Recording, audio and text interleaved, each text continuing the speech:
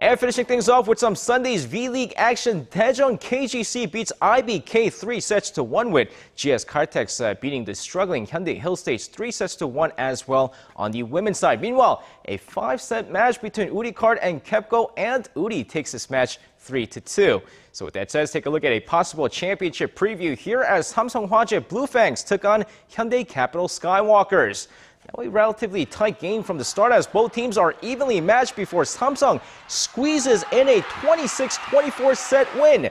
Second set is equally as close before some timely blocking by Samsung Hwajae helps them take the second set as well, 25-22. Hyundai trying to force a fourth set here, but with Leo Martinez putting up 25 attack points and Park Cheol-woo and Lee Seung-gyu combining for 5 blocks. The third set goes to Samsung and a straight set victory for Samsung Hwajae Blue Fangs.